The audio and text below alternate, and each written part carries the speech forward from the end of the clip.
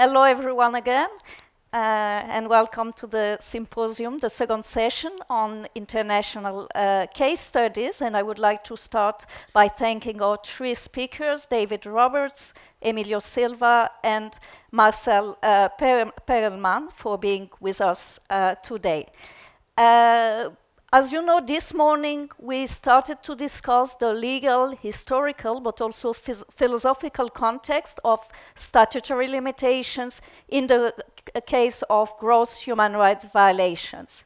And we also started to discuss the Turkish case in a broader framework. Now, the aim of this second session is to introduce three case studies from different countries: the United Kingdom and the crimes committed by the colonial empire, Spain and Argentina. And today's three speakers have been all involved at different levels in struggle to hold accountable the perpetrators of gross human rights violations which were perpetrated decades ago. So why did we decide to have such a session? Obviously, we are aware that all cases are context sensitive, that they took place in very different legal frameworks, in very different political situations, and with different social dynamics.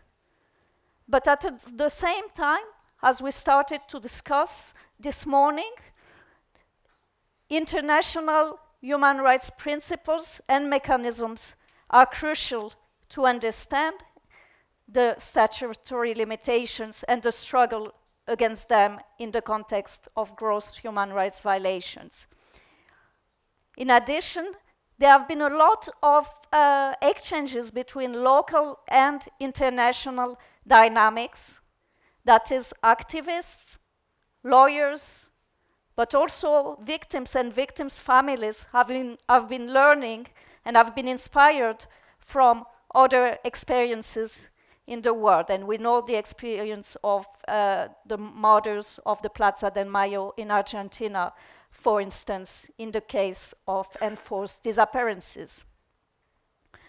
So it's interesting to discuss this example to understand better these dynamics between the local and the global levels, to develop new strategies, but also new solidarities to fight these crimes.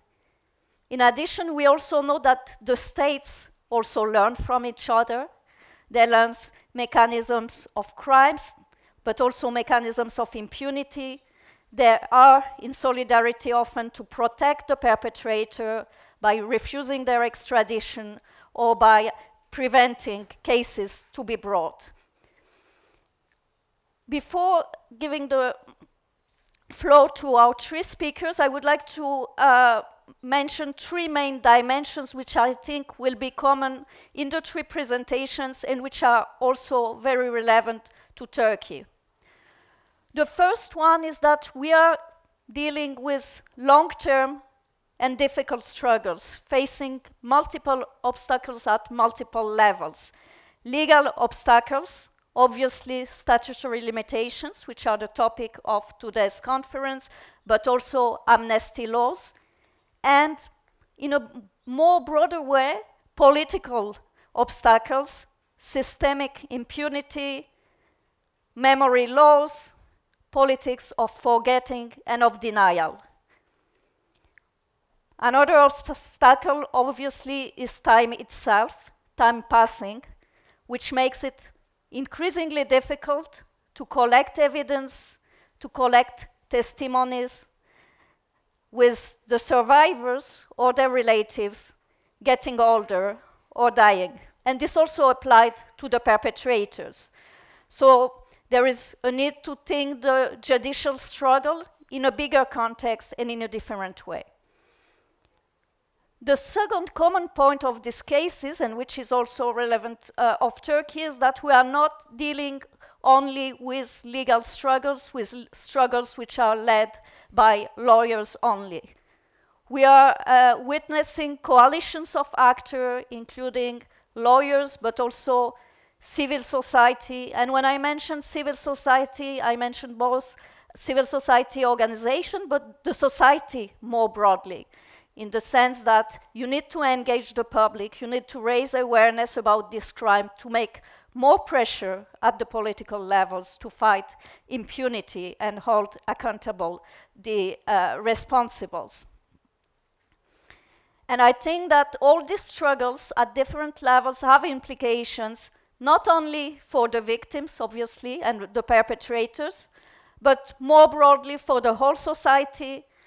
They have implication for what we understand by citizenship, by the nation state, and by democracy as well. So we are really discussing legal struggles, which are also political struggles, obviously. And the third and last point, which I wanted to mention, and we will discuss it much more in the third session of the symposium, in the last session, is the question of inclusivity. These are struggles which are not only done on behalf of the survivors or on behalf of the victim's family, but they are done with them and often thanks to them at their initiatives and through their determination, through their courage to bring the truth on the forefront and to hold accountable the perpetrators. And in all the cases we are going to discuss, we will see the involvement of the survivors, of the victim's family, and this is something which is also crucial in the case of Turkey, to fight the system of impunity, to fight the political system which maintains this systemic impunity relentlessly, despite the threats, despite the pressure, despite the trauma also. And this is why we wanted to hear about these different experiences, to exchange about these experiences, and also, again, to honor these struggles. I am going now to introduce our first speaker, David Roberts. David Roberts is a senior associate solicitor in the international department at Leigh, a law firm in London. He specializes in international human rights and environmental claims against multinational companies and claims against the British government. And the case which he is going to discuss today is a case he was himself personally involved in. That this is the Mau Mau claims. He represented, with other lawyers, Kenyan victims of colonial torture who alleged that they were subjected to torture and other forms of ill treatment at the hands of the British colonial administration in the 1950s in Kenya. Thank you very much, David, for being with us today, and the floor is yours. I just wanted to remind all of our speakers that there is simultaneous interpretation, so please try to speak slow enough to allow interpretation. Thank you very much again. Thank you very much for the invite and for the very kind invitation and introduction. I know I have a habit of speaking too quickly, so I will try and go as slow as I can. But if I do run away, please do give me a shout. Please also be warned that I have 2 young kittens somewhere in the house and I'm unable to shut my door. So at some stage I may be ambushed. So please bear with me if that happens. Okay, so to start, I'm just going to share my screen. Hopefully this will work. I've got a message saying the host has disabled screen sharing. Is it possible to get that remedied so I can share my screen?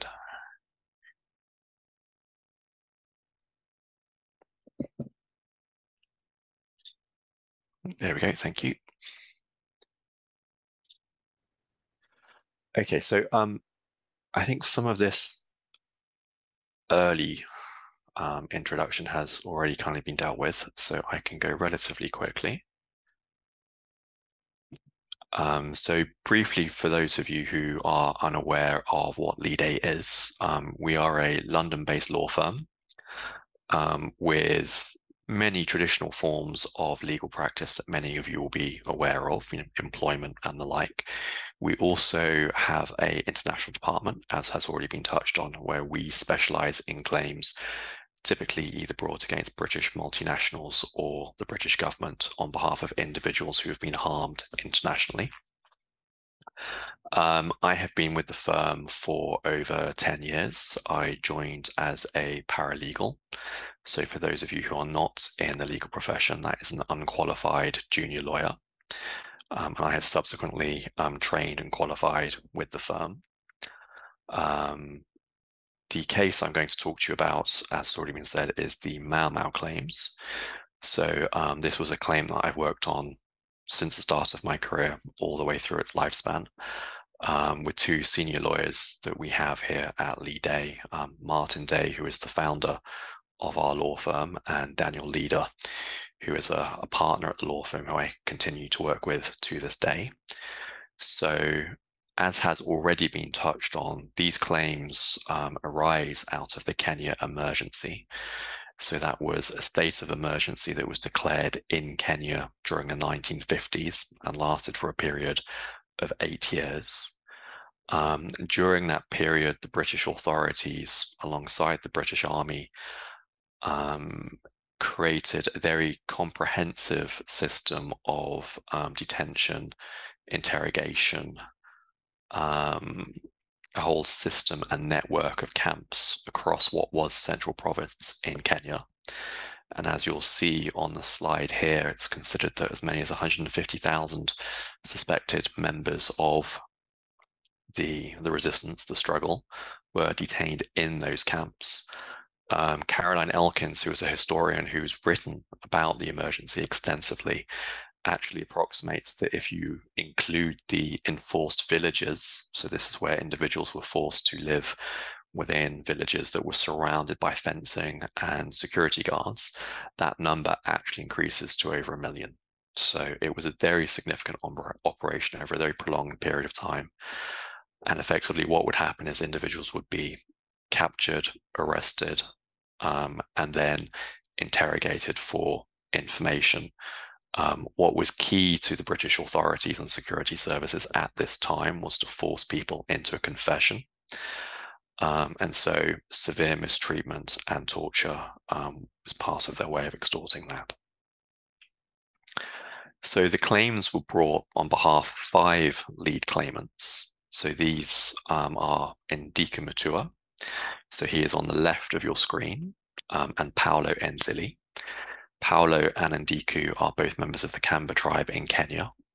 Predominantly, the insurgency was focused on the Kikuyu tribe, but it did extend into other tribes in Kenya, particularly the Kamba. The Kamba had a long history of working with the British military authorities.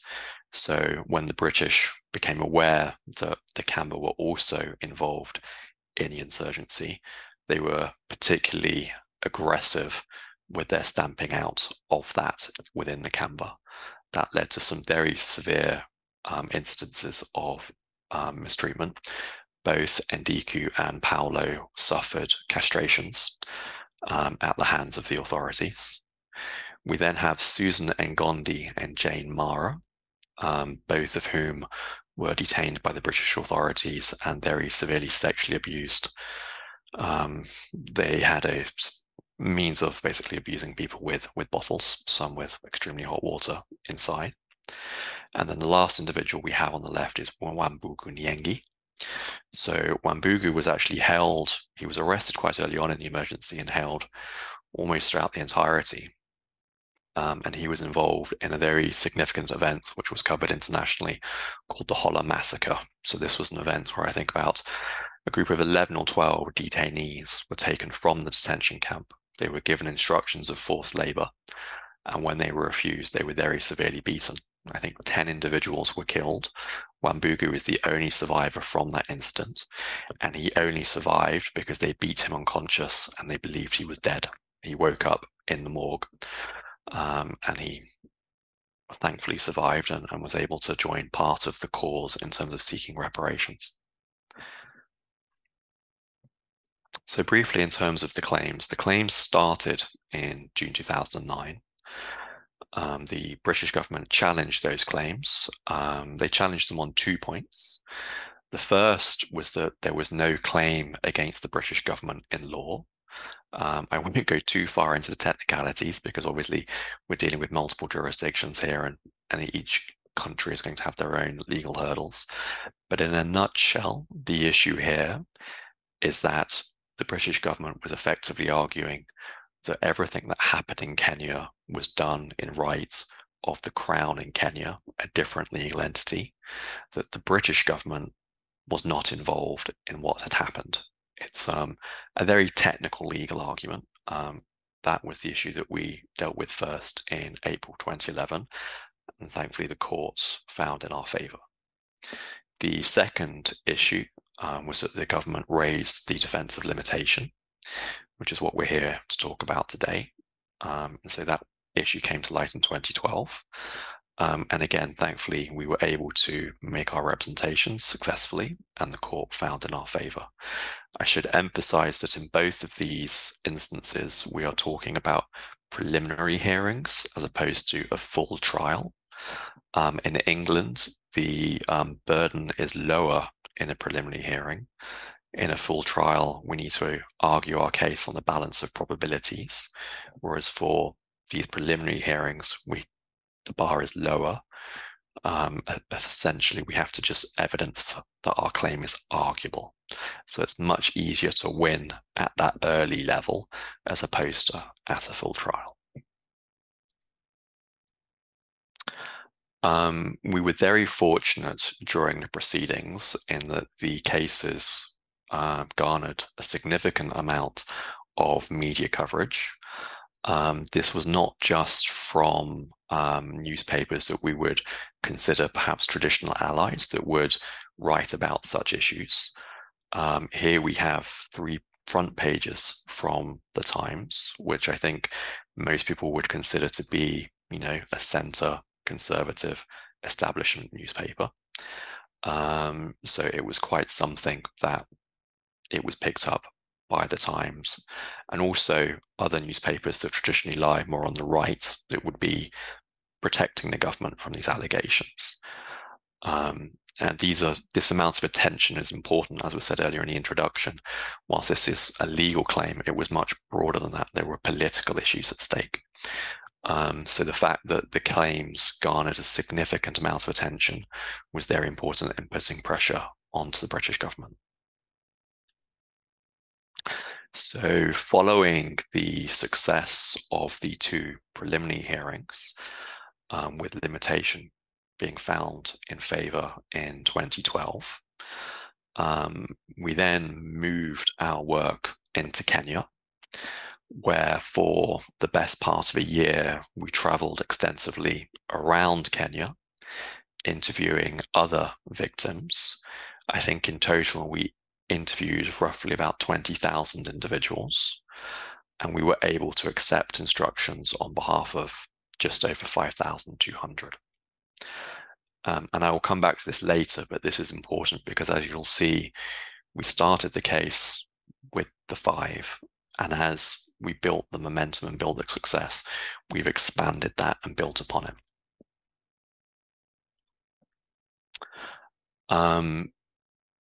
After we had the first and second hearings, and whilst we were conducting our investigations, we were able to engage the British government in settlement negotiations. I obviously can't say too much about that, but these were twin tracks whilst the British government was preparing its appeal against the hearings that had gone against it, and we were also preparing the cases to trial. So the litigation was progressing at court whilst we were simultaneously investigating the claims and building up the cohort larger, and at the same time conducting negotiations with the British government. And as some of you may already know, we were able to successfully resolve the claims. That was announced in June 2013. So having increased the size of the cohort, we were able to obtain compensation for over 5,000 victims. These were individuals who, like our lead clients, had been detained and severely abused by the British authorities and security services in Kenya. The British government also made a statement of regret and funded the construction of a memorial in Uhuru Park in Nairobi, Kenya. For those of you who don't know, Uhuru actually means freedom, so that's Freedom Park in Nairobi. So that's some context of the legal case. I suppose I'll return now to the main issue which everybody's here to discuss, which is limitation. So I won't go into too much detail again, because obviously we're talking with cross jurisdictions and the specifics will be very different. But in terms of the situation that we had for these cases, for cases such as these, limitation is 3 years. So you have 3 years from the date of the incident, or the date that you have not sufficient knowledge to bring a claim to start this at court. The court as well, though, does have a discretion in claims like these.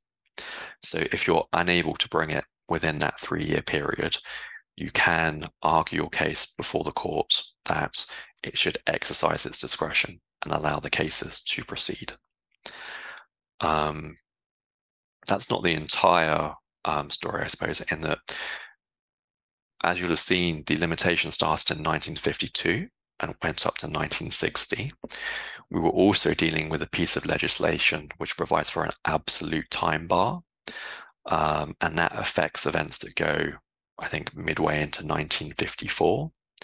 So we were unable to bring any claims that predated that. It's an absolute statute bar, so we were unable to bring those forward.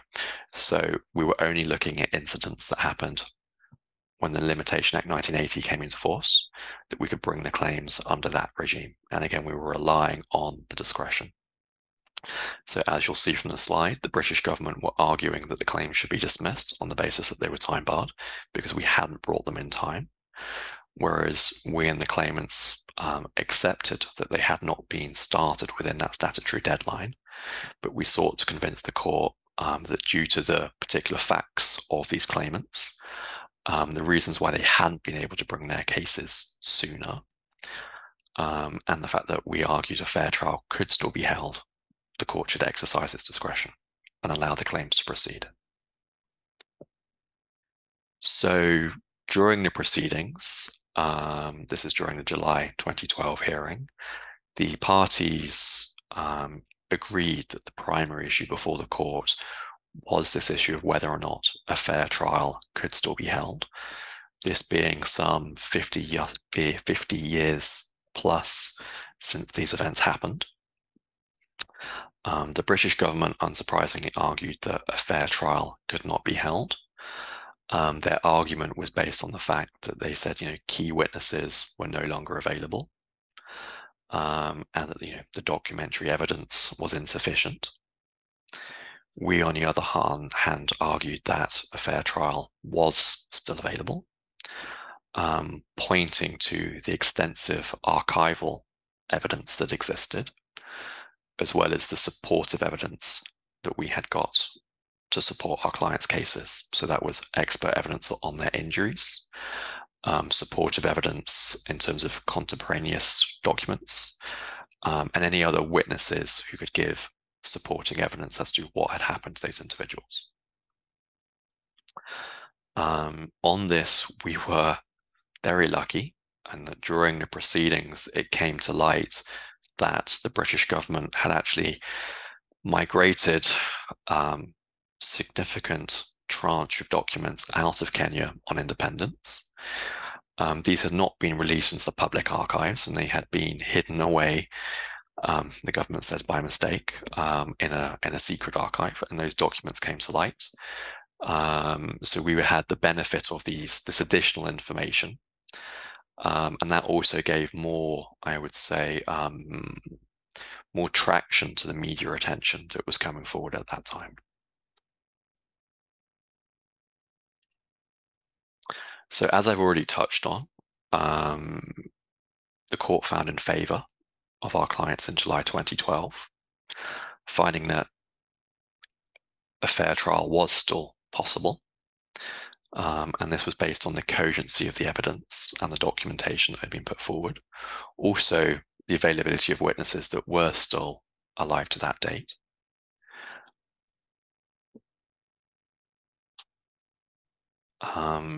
So that's a brief overview of the claims themselves.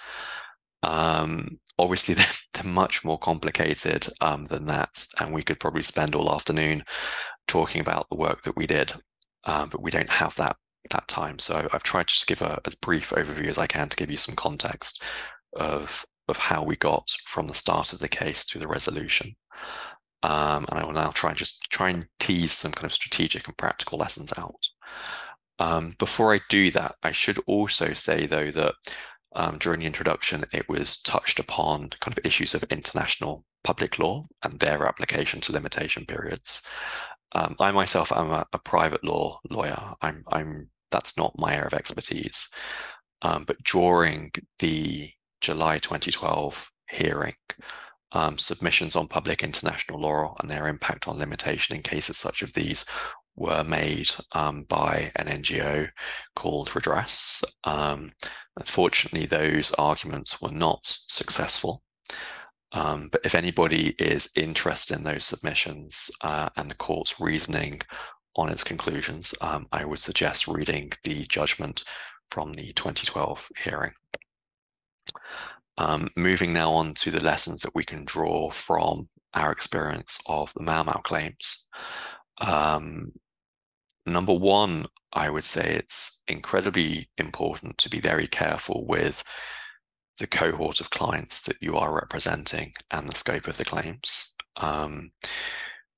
We are not the only case that was brought forward that arises from the Mau Mau, victims and the Kenya emergency. There was a follow-on claim that was brought on behalf of over 40,000 clients. That case went to a full trial and unfortunately lost, with decisions being made in 2018. So there are clear, I would say, distinctions between the strategy that we employed and the strategy that those working on the other case employed. We were always very conscious of how much we were asking of the court to find in favor of our clients. I think with most lawyers, and I appreciate not everyone here will be a lawyer, the notion of obtaining a finding by the court that a fair trial is still possible 50 years plus after the event is a very big ask. We were conscious of how much we were asking the court, so we wanted to make it as easy as possible in that regard. Now, that meant some difficult decisions. We would obviously want to help anybody who was mistreated during this period, but we had to be very conscious that if you're putting the case before the court, there is obviously going to be a very significant difference in the court's attitude between addressing the claim of an individual who's been very severely tortured and the claim of an individual who has been perhaps detained unlawfully, they allege, or otherwise, but suffered either no physical violence or relatively low-level physical violence. So we were very careful, and we made sure that when we put the lead cases forward, we were putting forward the strongest claims, those that would grab the court's attention. And that is why the lead 5 clients were selected. I think it's also important to consider the scope of the claims that you're bringing. The claims that we were bringing were limited to personal injuries and the injuries and consequential injuries of that. Whereas the scope of the claims in the follow-up claims were much wider. So they were looking at issues of, I think, financial losses, also the legality of whether or not someone was detained legally or otherwise. So those were much more complicated questions, both legally and evidentially, that they were putting to the court. Whereas by narrowing our cohort and the issues that we were putting forward, we were giving the court only the most significant and I suppose arguably easiest questions to wrestle with. Point number 2 is to work within the framework. I would say that, in these scenarios, you have 2 options. One is simply to challenge the application of limitation, full stop. Obviously, there is value in that strategy, but I think anyone pursuing it would recognize that completely challenging the disapplication will be a much bigger ask than working within the legal framework that exists, whilst obviously seeking to push it as far as you can, but recognizing you are working within that legal framework. As I already touched upon, we did, I suppose, do simultaneous. We did seek to argue that the limitation with the help of redress shouldn't be applied. That part of the claim was lost. The successful element of the claims were treating the claims as personal injury claims under the limitation framework and being very sure that we were ticking all of the right boxes to ensure that we met the thresholds that were required. I think sometimes with claims that are as emotive as these, it can be easy to lose sight of the technicalities, because there is that moral outrage that these individuals should get a remedy. That is utterly understandable. But it's also very important to not lose sight of the framework that you're working under. I suppose building on what I've already said about trying to make things easier for the court, we were very careful on that front. It was an important element for the claims for the court to exercise its discretion that we explained the reason for the delay. So we ensured that our client's witness evidence gave an account of why there had been a delay. Unfortunately, the other claims that followed did not. That was part of the reasoning why they were dismissed. Another important point was doing as much as we could to recognize the period of time and trying, I suppose, to fill in the gaps. We don't have their individual detention records. We don't have their contemporaneous medical assessments, not that there probably would be any. So we had to do what we could to fill in those gaps. So we ensure that they were assessed by experts that could write reports that, their accounts were consistent with their scarring, trying to bolster their accounts. We also spoke with individuals who had been detained with them, individuals that could talk to what happened, support their accounts. Again, giving the court confidence about the cogency of the evidence, that this was not just a shot in the dark, that the evidence could be considered and challenged. In addition to that, it was meticulously going through what evidence there was there in terms of the archival documentation. And I suppose that brings me to the next point, which is about sharing a load. It's about recognizing, again, how difficult these cases are. And I think there is that adage that, sharing a problem obviously makes it easier to solve that problem. We were very fortunate in that we did not bring these claims on our own. We not only worked with a brilliant group of barristers who were able to, distill the huge amount of information and evidence to the court in a very digestible way. It was about everybody else that helped us. We worked with the Mau Mau War Veterans Association, who was critically important in organizing the veterans, getting that wider support base.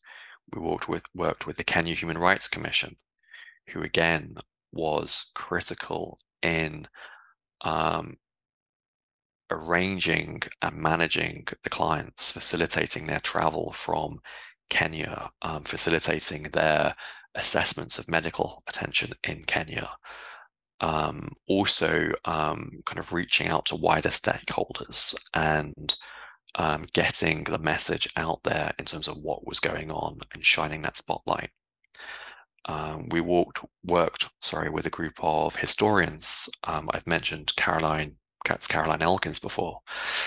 There were two very well-respected academics who had previously written about the detention practices in Kenya during this period.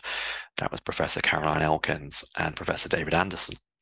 We also worked with a third academic, Dr. Hugh Bennett, who was a military historian. They were not only able to act as our guides through the archival evidence, but we were fortunate enough to have witness statements submitted on their behalf where they were able to digest the significance of that information and communicate it to the court. Again, it was about making the court's job as easy as possible.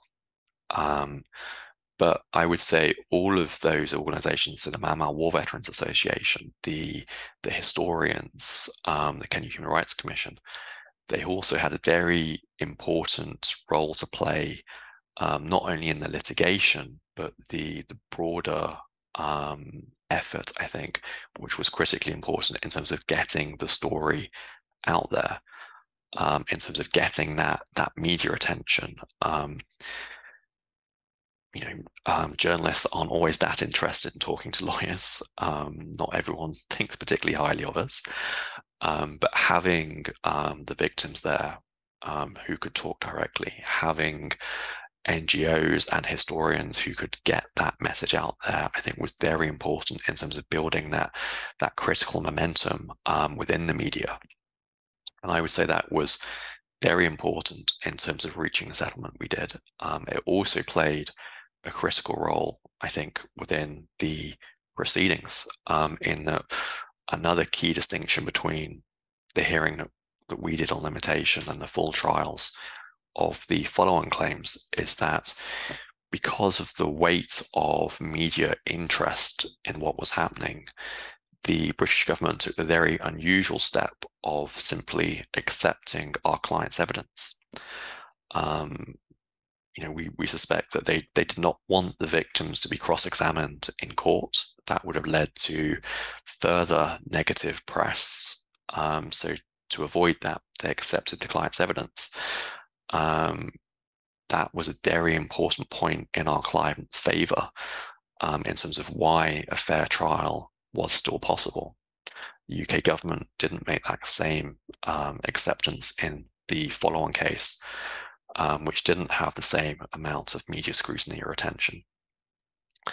And so the government lawyers were able to cross-examine the witnesses. There were issues over the consistency of their evidence. It undermined their case that a fair trial was still possible.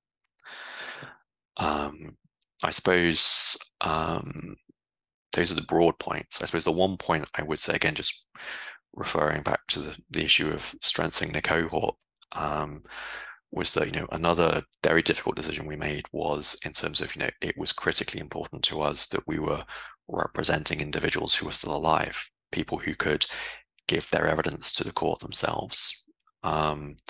We started off with the 5 lead clients, who I spoke about earlier. Sadly, Susan Ngondi passed away before she was able to give her evidence. So of those cases that progressed, it was only Susan's who we were unsuccessful with. And that was because she had passed away and she was not able to give her evidence to the court. That was critically important to the court in terms of judging why a fair trial was still possible. I appreciate that was a whistle-stop tour. And because I'm showing my screen, I can't actually see how long I've spoken for. So apologies if I've either finished a bit too quick or if I have rumbled on for a bit too long. But I think very much, David. That should do. Thank you, and I think you raise a lot of important points. I mean, the question of reparations, which we just started to touch upon in the morning, what these kind of claims can bring, but also their important limitations. And I think this is something we can discuss later on. But I would like to give the floor now to Emilio Silva, who is in Madrid and is a journalist and the president of the Association for the Recovery of Historical Memory. This organization was founded in 2000 with the aims of locating and identifying the victims of the repression during the Spanish Civil War and the Franco dictatorship. And since then, Emilio has headed this association's project in Spain, and he has called on the government for justice, particularly in the cases of people who were forcibly disappeared during the Spanish repression. And is the author of several books and co-editor of several books on the period of Franco, on these questions, and also on memory policies. Thank you very much, Emilio, for being with us today. Maybe some of you had the opportunity to watch The Silence of Others, which we screened this week and which actually already introduced this discussion. So we are looking forward to listening to you. Thank you, Emilio. Thank you for the invitation. My name is Emilio Silva. I am the grandson of a missing person during the Spanish dictatorship from 1939 to 1975. During a lot of years, I listened in Spain talking about our transition is a perfect transition. We resolve the recovery of democracy with no blood, with no conflicts. All my life, listen this question. I study political science in the principal university in Madrid, and all my teachers talk about the Spanish transition is an example for all the world. All the big countries have to come here to copy our transition, to leave quite the past, including in 2006, a representation of the Truth Commission of South Korea came to Spain to know if they have to choose the Spanish model of impunity or they have to resolve the questions about violations of human rights. In Latin America, when regime break down with problems with human rights violations, an important Spanish foundation go there with a very big exhibition about the Spanish transition. You have to choose the Spanish way, and you have to leave the past and to grow economically. It's the Spanish model, more or less. In 2000, I am journalist. I was writing a novel about the history of not of my family, but in the place of my family were living in the northwest of Spain. And I found a friend of my father one day, and he told me, I know the place of the grave of your grandfather. And then I asked, is too far? Arsenio, this man said, not 10 kilometers. And then I was there. I found my father. I am in the grave of your father. And I asked in my mind a lot of questions. And I wrote an article in a Spanish newspaper with the title, My Grandfather Also Was a Missing. Because in Spain, we never use the word missing. We have an euphemistic word, is paseado, is a person who go to work and never back again. It's an euphemistic word to hide the crime. And I wrote this article because in the 1998, the Spanish justice detained Pinochet in London, and the Spanish justice start trials about dictatorships so far from Spain, Argentina, Chile, Guatemala, Rwanda, all the problems so far from Spain have the possibility to have an open door in the Spanish justice. This is the activity of my Congress, my parliament, the Spanish parliament, about the question of the victims of the Franco's regime from the end of the dictatorship to the year 2015. In the left side, we can see a country in white, no, with no memory, any activity about the victims. No, we are talking about thousands of missing persons, more than 100,000. We have more than 2,000 mass graves in all the country, the country in the peninsula and in the islands. We have a lot of people missing, and my parliament never talk about this question. No, they have a special commission during the transition about the missing Spaniards in the Latin America dictators, principally in Argentina and Chile. But they never want to talk about the question of the missing persons of our dictators. We export memory and import oblivion, more or less. No? When the mass grave of my grandfather was opened by a group of archaeologists and forensic doctors, was the first intervention with technical support and DNA tests. My grandfather is the first victim of the Franco's regime, the Spanish dictatorship, identified by the DNA test. At this moment, I only want to resolve a family problem. I want to put the bones of my grandfather with the bones of my grandmother. She died 2 years before I found the grave. But during the exhumation, a group of relatives of different places of the northwest of Spain arrived there and say, I am looking for my brother, I am looking for my father, I am looking for my grandmother.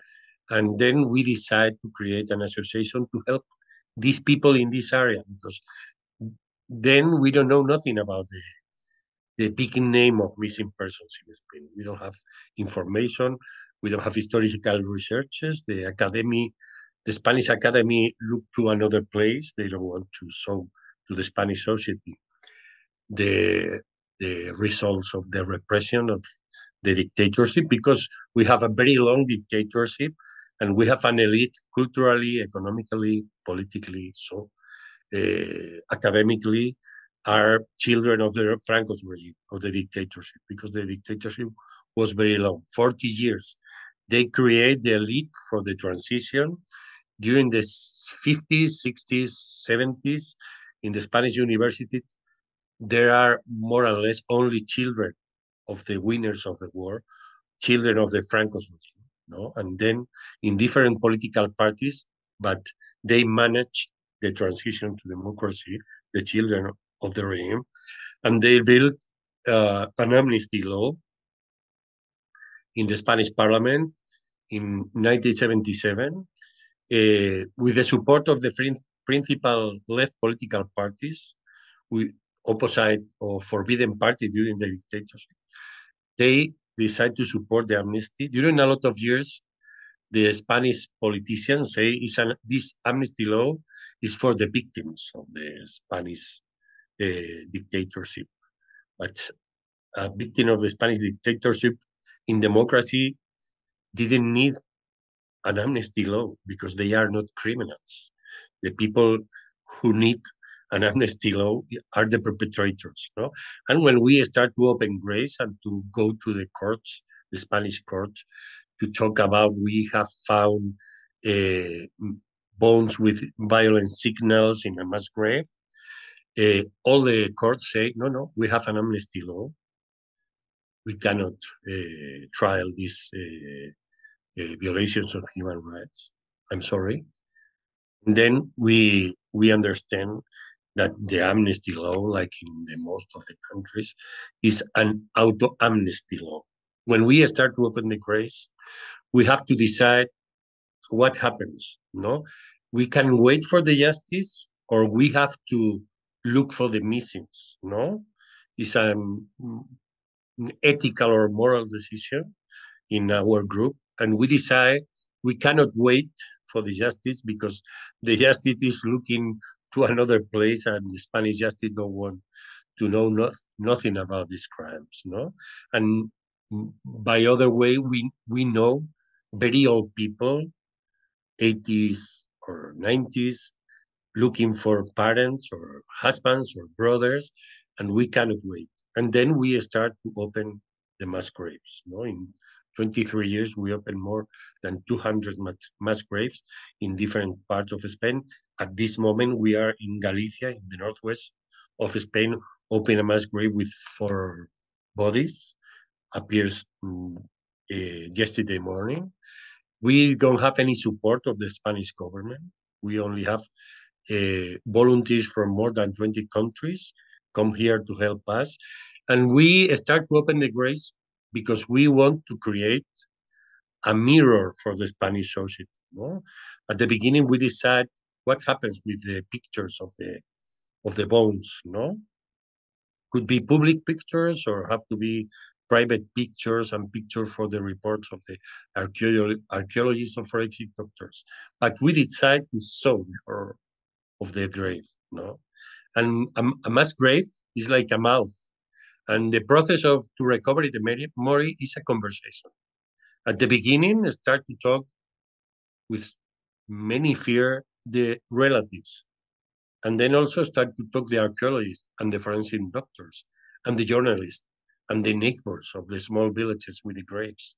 And then we are building a polyphonic conversation in the Spanish society. The courts never come to the conversation, where in 2008, the same judge who detained Pinochet in London, Baltasar Garzón, tried to open a juridical process in Spain against the Franco's crimes. And now he's not a judge. He was a criminal because he tried to trial the Franco's regime. No, is the power of the impunity in Spain. No, and we have 2 principal causes. One of them is looking for the missings, and the other one have to be or have relation with the education. No? In this, you are watching a picture of some scholar books. One of them say is for, the new scholar books will say that the coup d'etat in 1936 was a coup d'etat. This new is from 2 years ago, and during 45 years, the scholar books are hiding the history or taking. It's not a coup d'etat. It's an order movement of the Spanish military people to create order. During a lot of years, 40 years of in democracy, we have this information to teach the new citizens, no? Or in the book downside, in the left, are scholar books talking about one of the most important poets in Spain. In the left, totally, is Federico García Lorca, is the most important poet of the 20th century in Spain. He's still missing. And the scholar books say he was in Granada, where he lives his last moments. No, it's for me is impressionant. No, he lives his last moments. No, he died his last moment because a group of fascist people killed him. No, and Antonio Machado have to cross the Pyrenees to France at the end of the war. He died some days after, and the scholar books say he moved with his family to France. No, only because they are hiding all the time the repression. No, we have a very important country producing ignorance. No, all the time producing ignorance.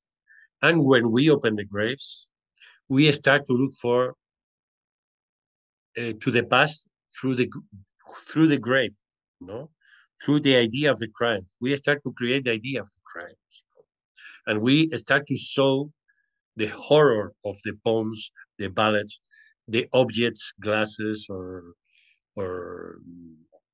pens or coins or small pieces of paper.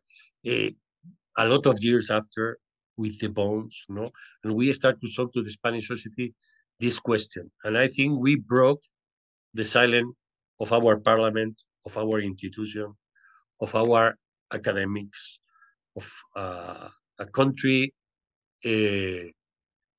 dominated by the Franco's elite today. No, today I live in the autonomous community of Madrid. We have 5 important universities. We don't have a research about the repression of Franco in the autonomous community in Madrid in the year 2023. They prefer to talk about another questions. They prefer don't touch this question of the violations of human rights, no? And we are trying to break this silence and to put this question in the Spanish justice.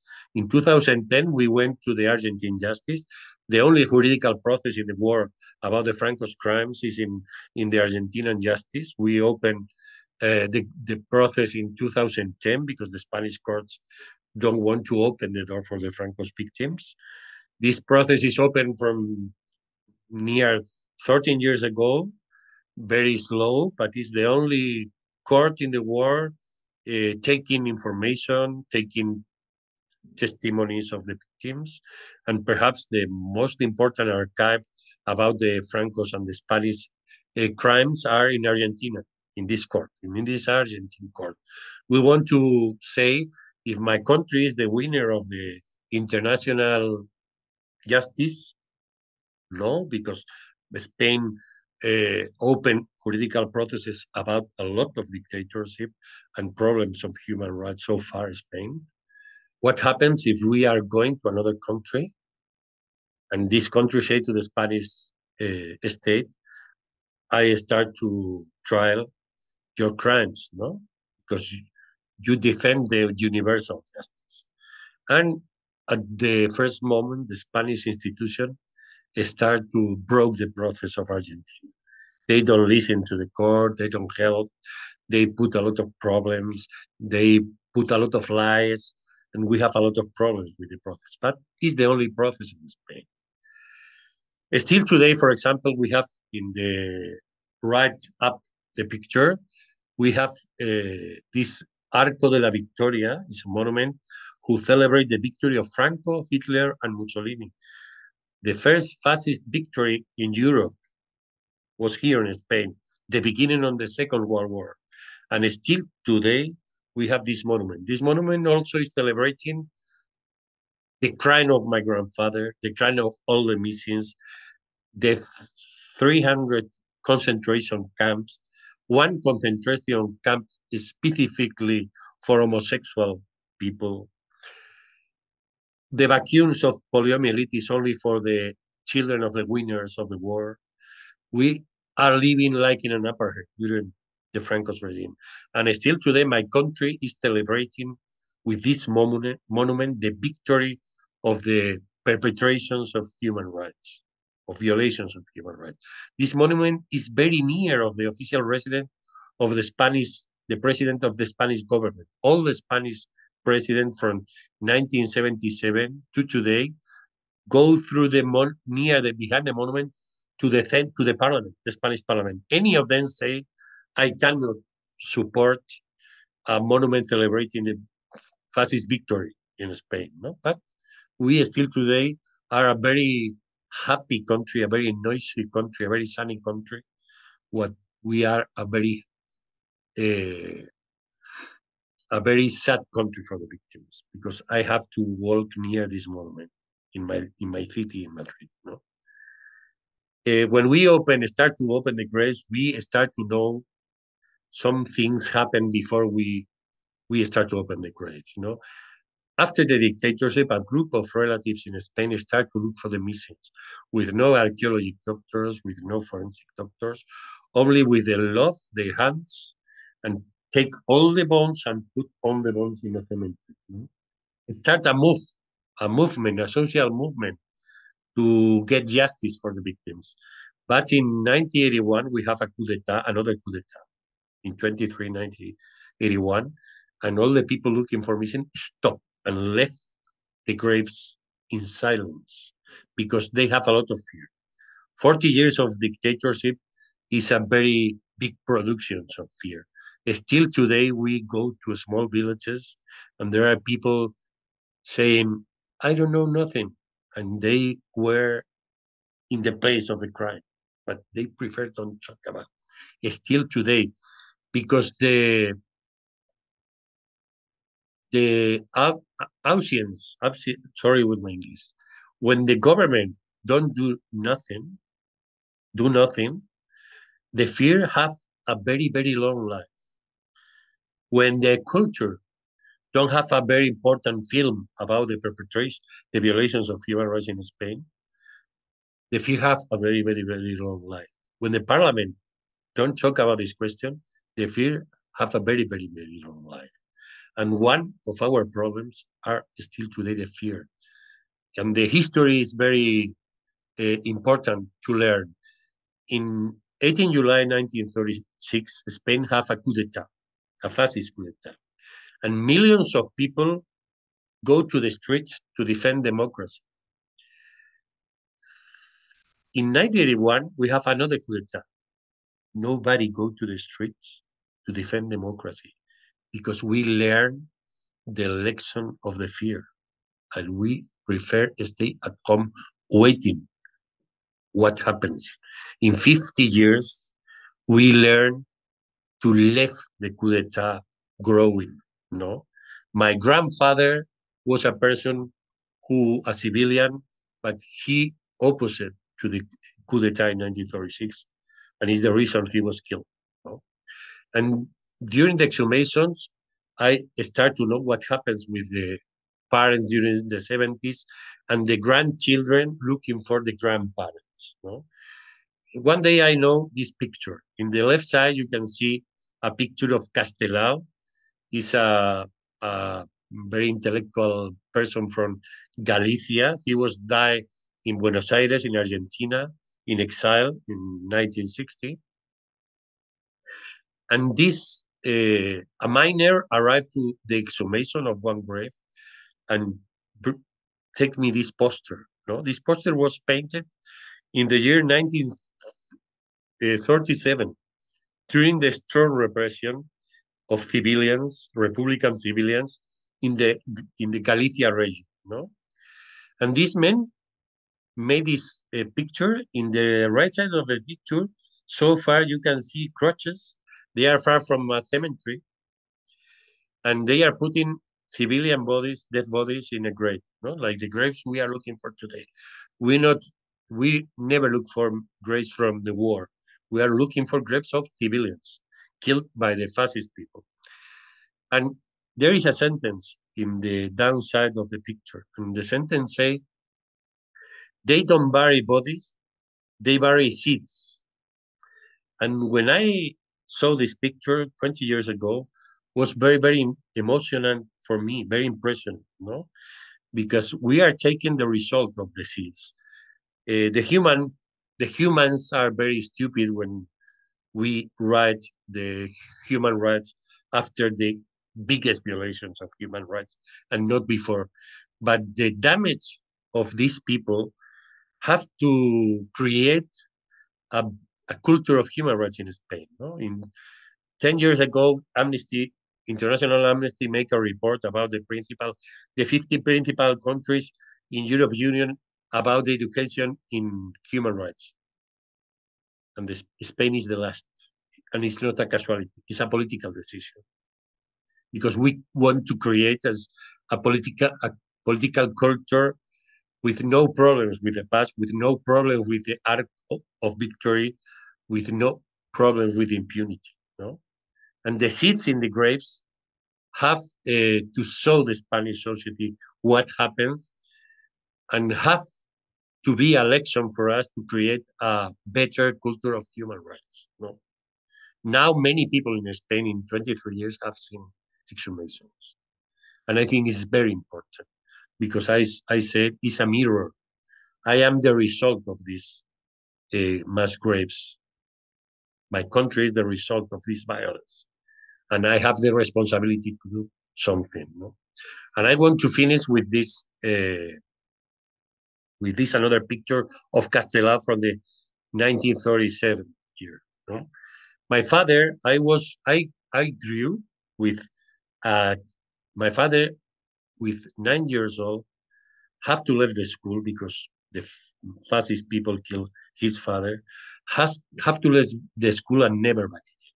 No? My education is in contact with the trauma completely. No, sometimes the academic people used to talk about post memoria. I have 57 years old. I am not post-memorial.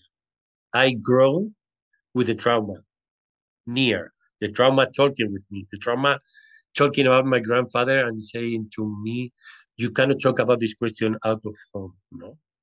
And then I think it's very important because this memory is still alive. It's part of my emotions. My life is completely mixed with this memory. And for me, this picture is also very important. And also a picture of Castelao, this deaf man with two children looking at the deaf man. No, and there is a sentence in the downside of the picture who said, "The last lesson of the teacher." And the last lesson of the teacher is to solve his crime, his death. No, and for us, it's very important when we open a grave and we show the pictures of the people. We are creating human rights teachers, no, because they are talking through the bones, through the holes of the ballets, through the objects, through the sad life of the relatives, talking near the grave during the exhumation. No? And I think it's very important to put in the public space these teachers, men and women, defending the first democracy in Spain. No? During the 30s, the academic people used to say in Spain after the Franco's regime, after the dictatorship, we have the transition to democracy. No, we have the recovery of our democracy. We made the transition to democracy in the 30s. We have general elections with universal suffrage, male and female, in the 19 November 1933. No, and we need to learn the history of these people because it's the possibility to have a better country. And it's part of the justice we can create without court justice. No? It's a social justice, it's an educational justice, it's a citizen justice, no? Because our courts don't want to talk about this question. When I was teen, my father used to tell me, I try to translate this expression. If you live, the people who live with dreams die by the reality, no? Then my father is giving me an order. You cannot dream because when your grandfather dreamed, he was killed and you have to live your dreams. And it's a very sad sentence, but the new generations have the responsibility to break these kind of orders, no? To break the silence. And the grandchildren, and now we have great-grandchildren in the exhumations today in Galicia, have the responsibility to break this legacy to the new generations, no? Because this problem is too long. We can, for example, we have the example of the US. They have a civil war 80 years after the Spanish Civil War, and still today they have conflicts, political conflicts, because they don't resolve, have a good resolution of the war, no? And in the Virginia states, some months ago, they have a new law to destroy a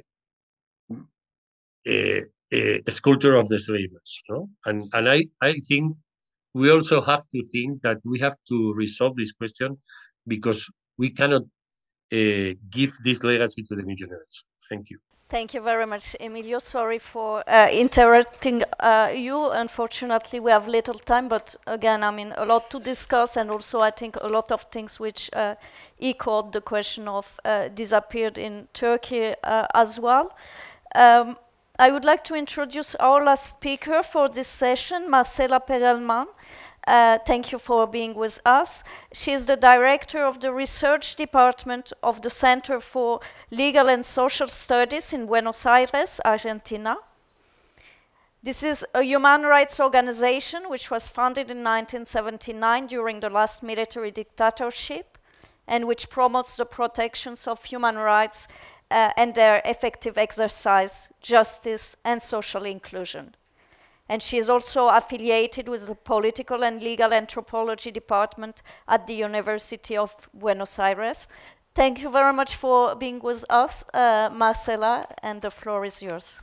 Hello, everyone, and thank you for the invitation and the interest in our Argentinian case, our experience.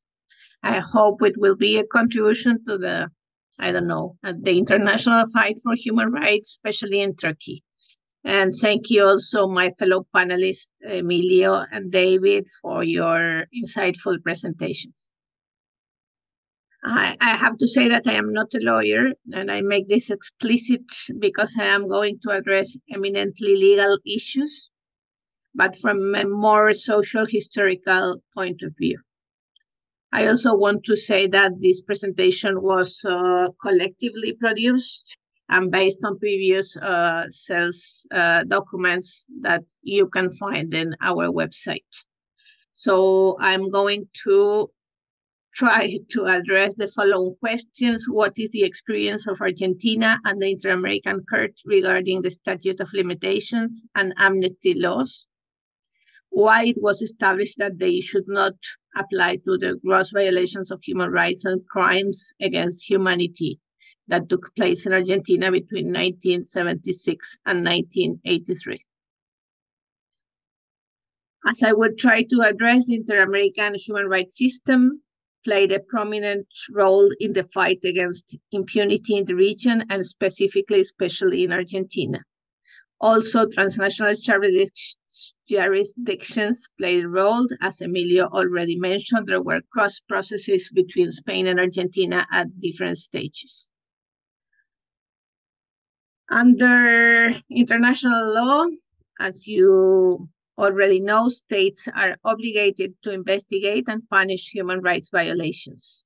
However, the story of how these principles of international law became applicable in Argentina in the context of widespread impunity requires telling our winding story of memory, truth, and justice.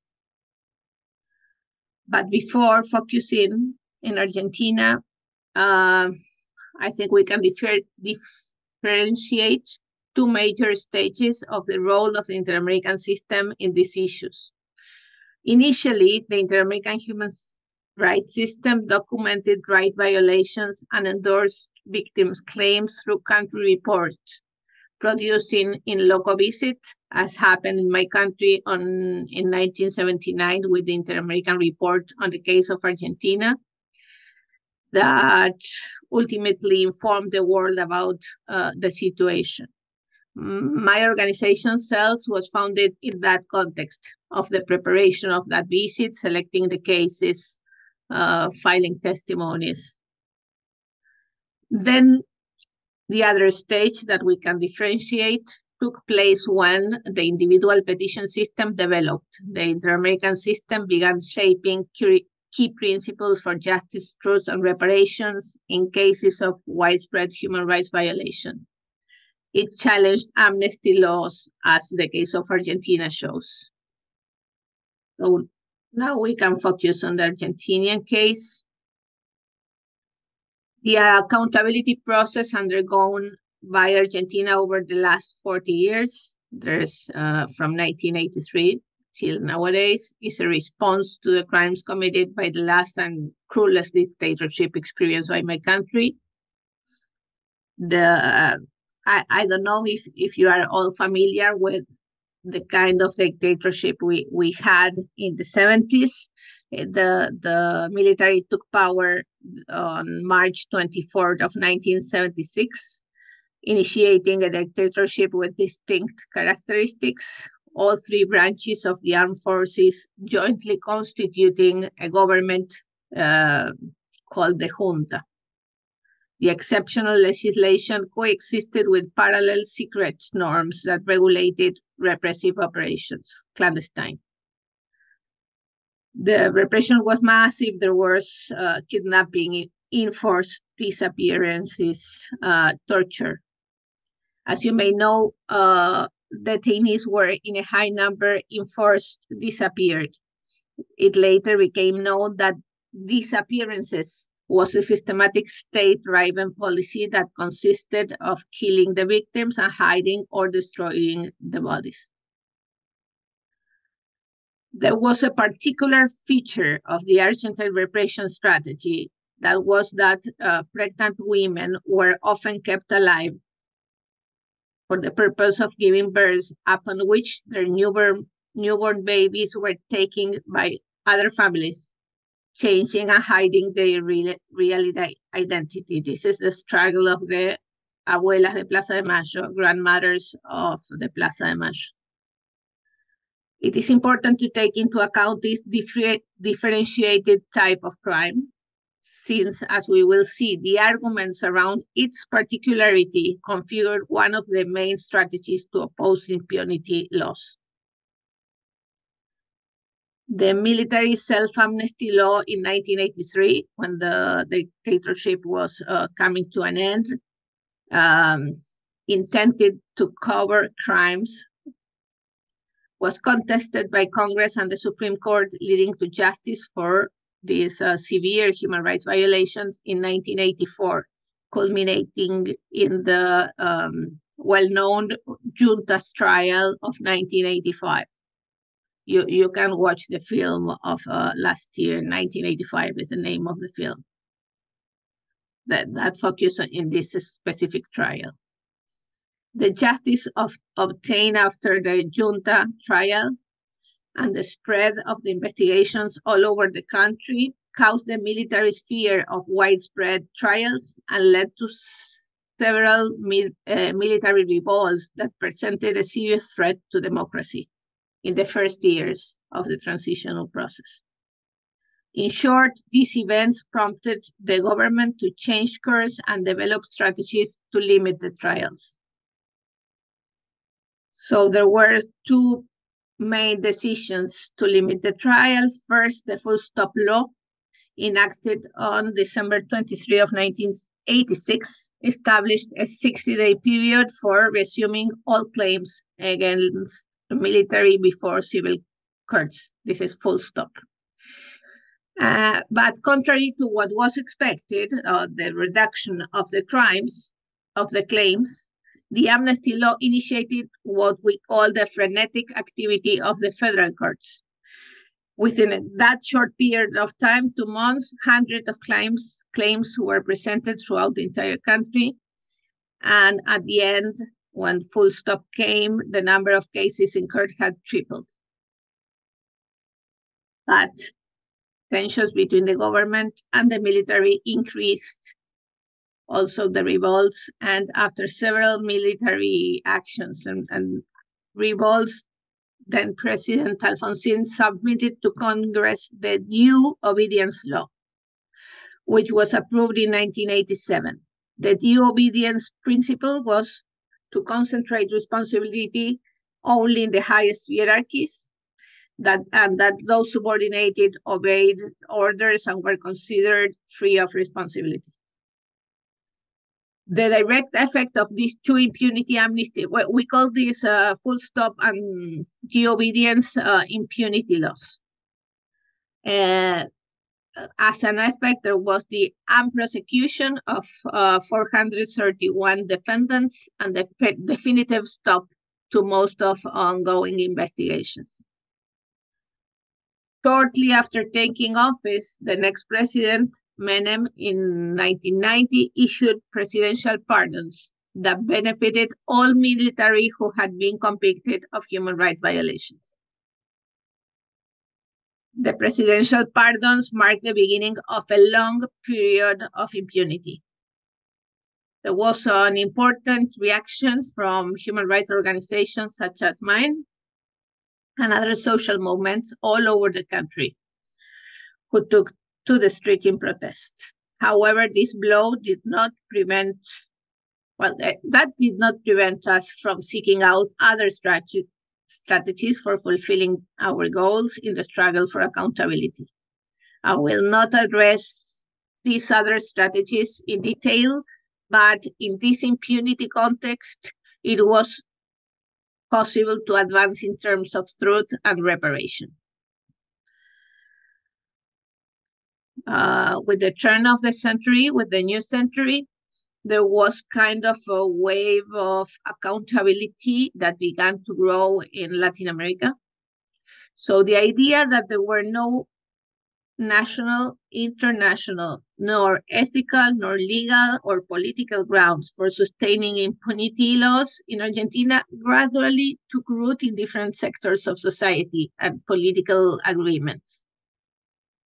A favorable international context to prosecute these grave offenses, a weakened military after the 90s, high protagonist of state actors, and the role of human rights organizations facilitated the onset of new era of trials, as I will try to explain.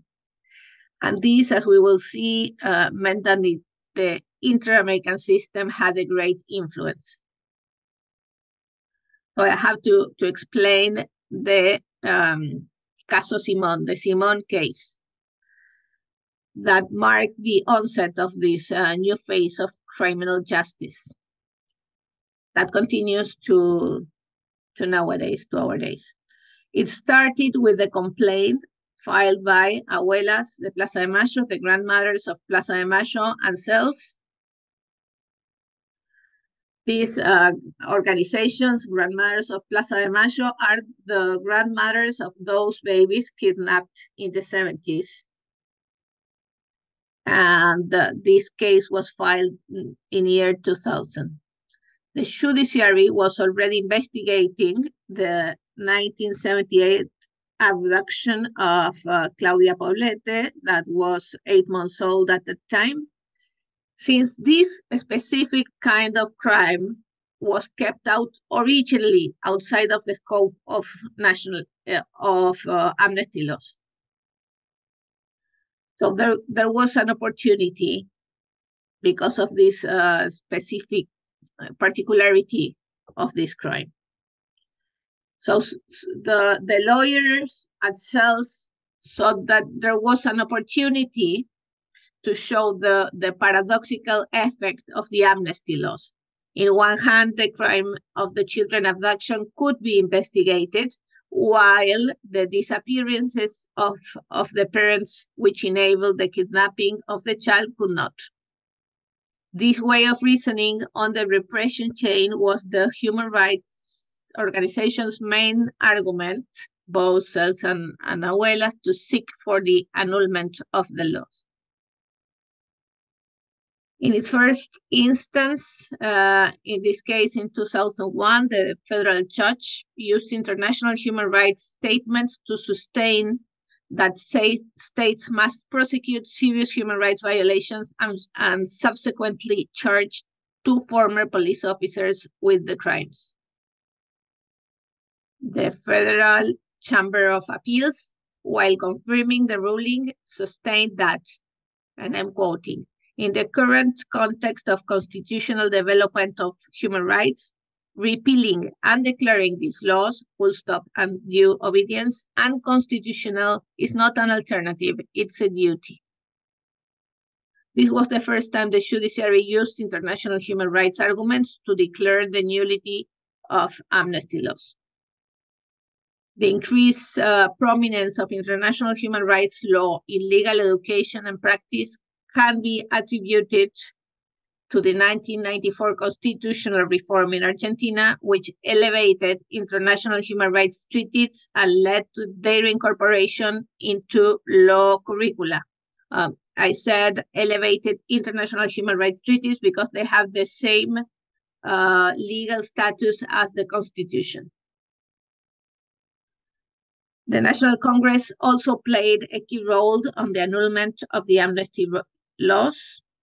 And the then President Néstor Kirchner stated he would support the Congress decision, and at the same time to the debate, he signed a decree which ratified the Convention on the non-applicability of statutory limitations to war crimes and crimes against humanity. The House of Representatives approved the law that gave constitutional hierarchy of the Convention in August 2003.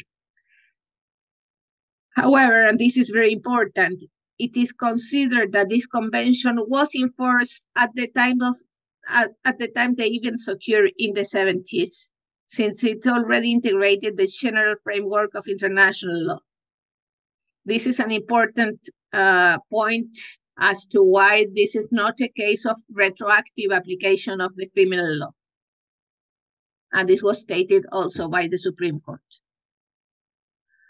Then it also, the House of Representatives approved the law which nullified the amnesty laws. This showed that Congress was also leaning in favor of accountability, and particularly in favor of reactivating criminal justice. The Supreme Court also showed signs in favor of challenging the amnesty laws after that, and while appeal on Simon case, as I just said, the appeal was still pending, but in 2004, it ruled in the Arancibia Clavel extradition case to Chile that crimes against humanity were not subject to statutes of limitation. In 2005, also in the framework of the same Simon case, the Supreme Court found that the impunity laws were contrary to international human rights law in light of the precedent of the Inter-American Court in the Barrios Altos case. That is a very important reference, the case of Barrios Altos. And then Argentina Supreme Court took Barrios Altos arguments on the state's obligations to investigate and sanction grave human rights violations and the impossibility of granting amnesty in favor of the perpetrators of crimes against humanity. Another contribution of the Inter-American system was the report 2892, in which the Commission resolved the complaints made by the victims who argued the violation of the right to judicial protection by the action of the amnesty law.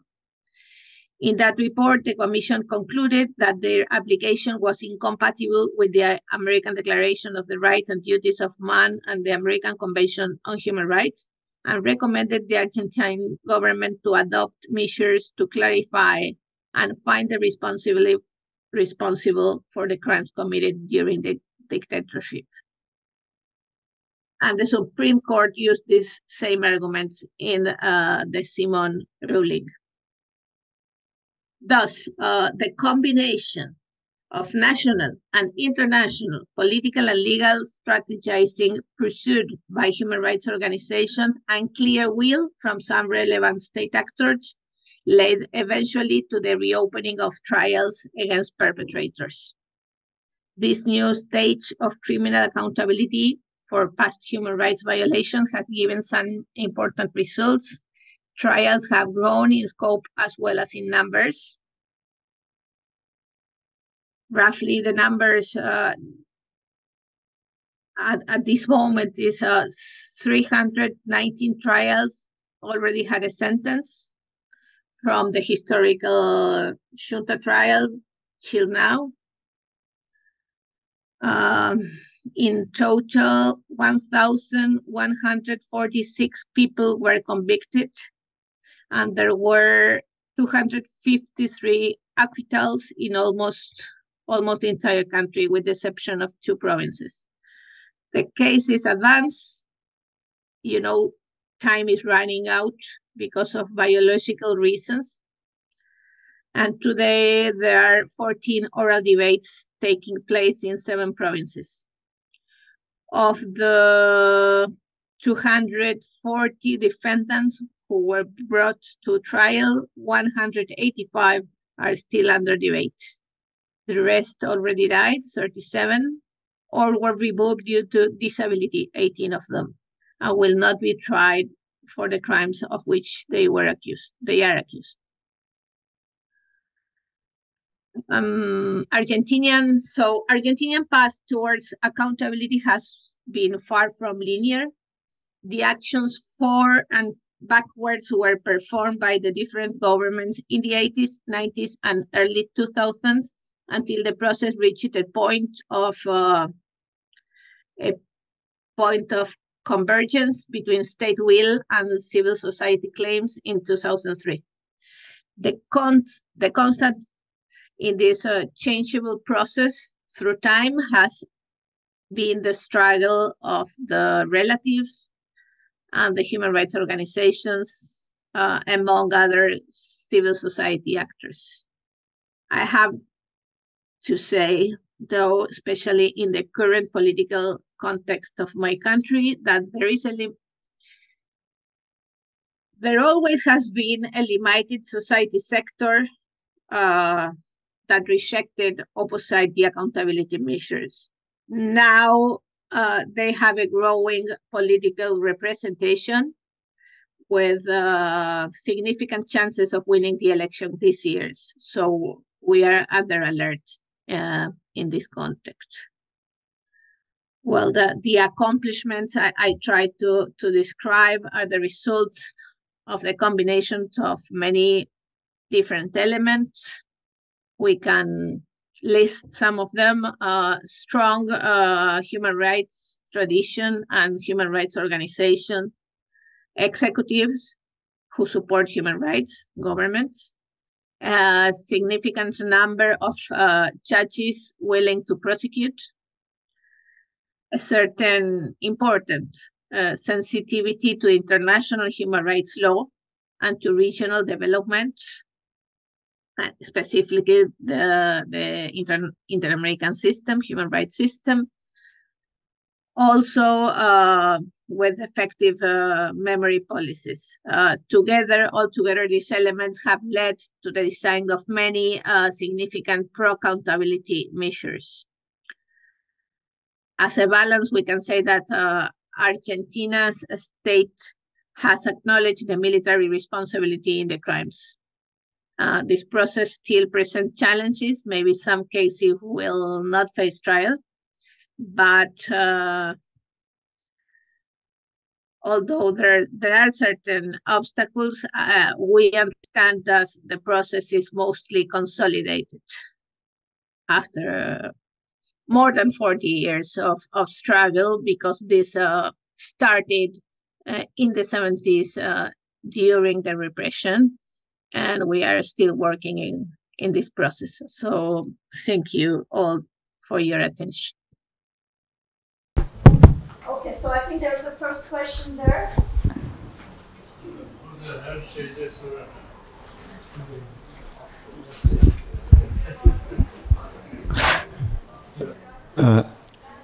Merhaba. Benim ilk sorum David'e. Belki biraz detay gibi görünebilir ama bu tür mağduriyetlerin genellikle yoksul ve çok dar gelirli insanlar üzerinde söz konusu olduğunu da düşünerek sormak istiyorum. Mau davasının hem araştırma, o yoğun araştırma ve o ihtimal o dayanışma sürecindeki finansmanı nasıl oldu? Bu konuda bir bilgi rica edeceğim. Emilio'ya da kendi ülke yasalarını, sınırlamalarını aşarak Arjantin'den dava açma gibi muhteşem esinlendirici hareketini ve yürüttüğü mücadeleyi saygıyla yapıyorum. Dedenin ruhunu gönendirdiğine inanıyorum. Gracias, brother.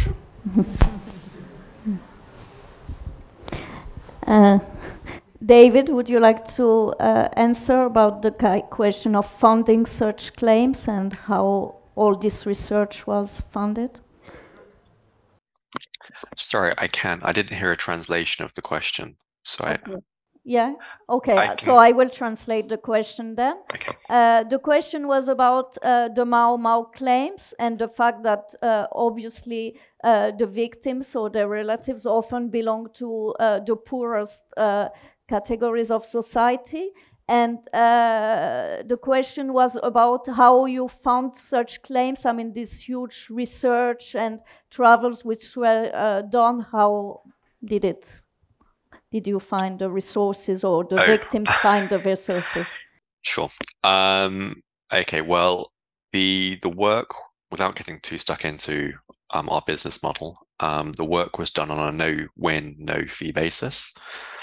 So effectively, Leigh carried the risk and funded the cases. So, we didn't ask our clients to pay as we did the work. We carried all the risk. We funded the case ourselves. And we do that through the fact that we don't just do the human rights work. We're able to spread the risk of the human rights work, which is typically conducted on a no-win, no-fee basis, by bringing in funds from other areas of the firm's work, criminal negligence cases, personal injury cases, employment cases, and the like. But ultimately, it was the firm that funded the work. If that answers your question. Çok teşekkür ederim. Sunumlar için çok teşekkürler. Marcela ve Emilio'ya bir soru sormak istiyordum. İki farklı ülke deneyimi dinledik. Birinde ceza adaletinin insanlığa karşı suçlarla, darbe suçlarıyla yüzleşmede aktif olarak yargısal aktivizmin etkin olduğu, diğerinde ise kurumsal yüzleşmenin olmadığı ve ceza adaletinin yıllar boyunca, 10 yıllar boyunca aslında bu tartışmaya hiç katılmadığı. Emilio çok çarpıcı bir şey söyledi. Korkunun çok uzun bir yaşam aslında ömrü var ve kurumsal yüzleşmenin olmaması da bunu besleyen bir şey. Bunun olmadığı yerde bu korkuyu kırmak için, yani kurumsal yüzleşmenin olmadığı yerde korkuyu kırmak için ne gibi tabandan örgütlenen etkili mücadele yöntemleri gösterebilir bize? Bahsetti toplum mezarlarının açılması. Bunun dışında toplumsal tartışmada başka ne tür şeyler yüzeye çıkıyor? Marcela'ya da şunu sormak istiyorum kısaca.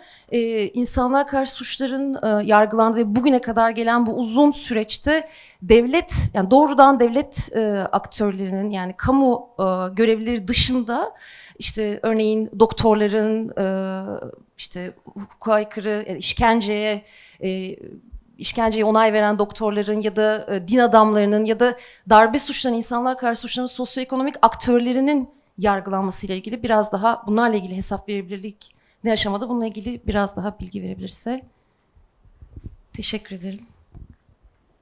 Emilio, would you like to start, Emilio?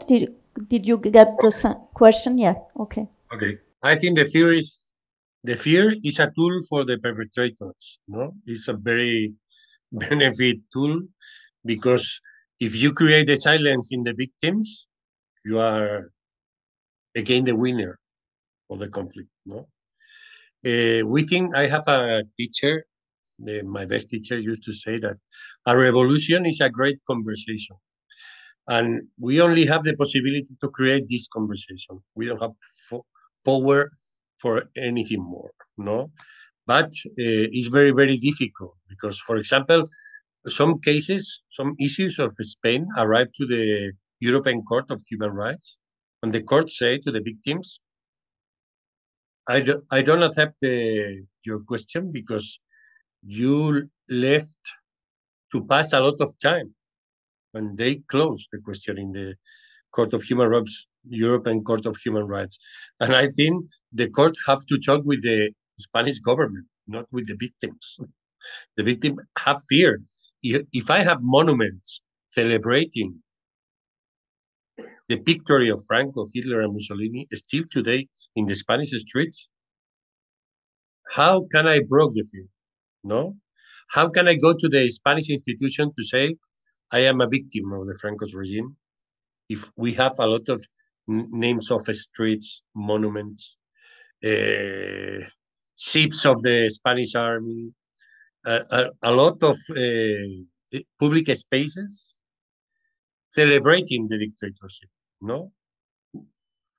Where is the confidence for the victims to say to our institution, democratic institution, I need to break my fear. No, the Spanish problem is a problem of social structure. It's not a problem of political party. It's before the political system. It's our social structure. In the village of my grandfather, the principal people with more properties and local power are the children of the gunners of the fascist party. In a lot of Spanish villages, it's the same. How can I break my fear if the people who killed my grandfather have the local power, no? Have the influence? How can I break this relation, no? This structure? And politics have to make the change. The government have the responsibility to make the change. But we have a new memory law in our parliament in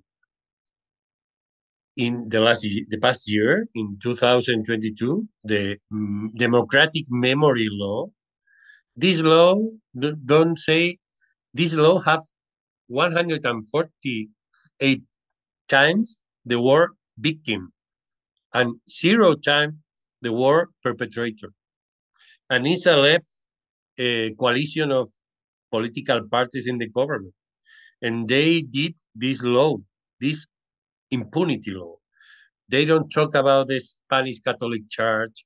They don't talk about the political slave for the principal Spanish companies today. They start to make money with political slaves until 1967. 30 years after the war, they use political slaves still today in Spain. And my government don't want problems with these people, no? This government, the government before this government, and the government before this government. And we have to create this conversation in a small parts of our life, no?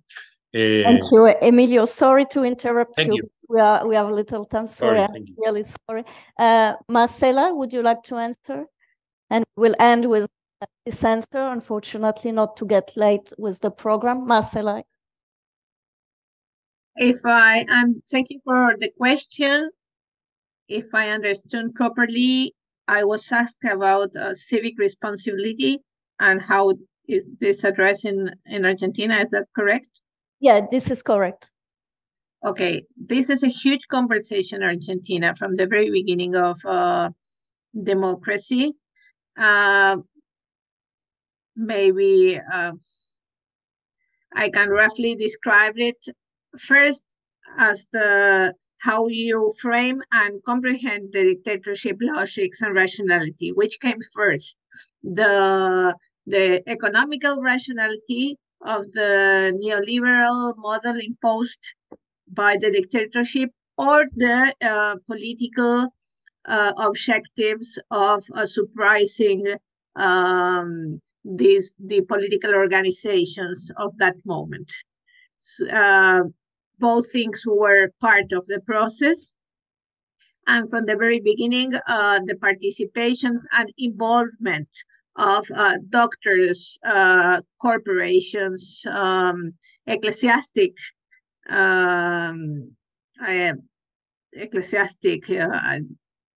members of the Iglesia were part of the repression, were involved in crimes against humanity, were part of the torture, were aware and participating of what happened. This is reported in the, you may know, Nunca Más report of the CONADEP, that was the first Truth Commission, first World Truth Commission. And these things are already reported there in 1984. But these sectors kept factual important power till our day. So it's much more difficult to build evidence and to have the support and the will of executive will and the judiciary will to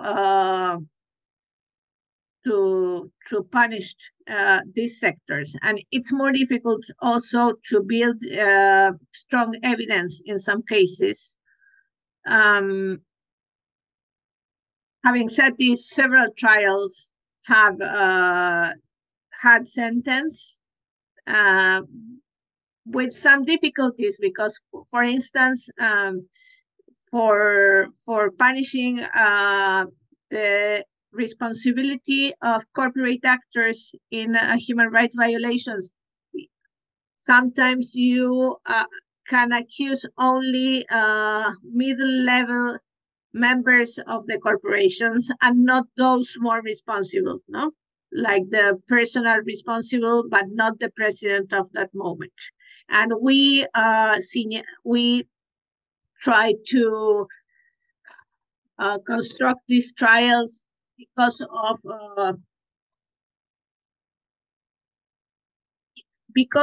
the involvement in crimes against humanity, and not just because they benefited economically of the whole situation. No, this is another big discussion.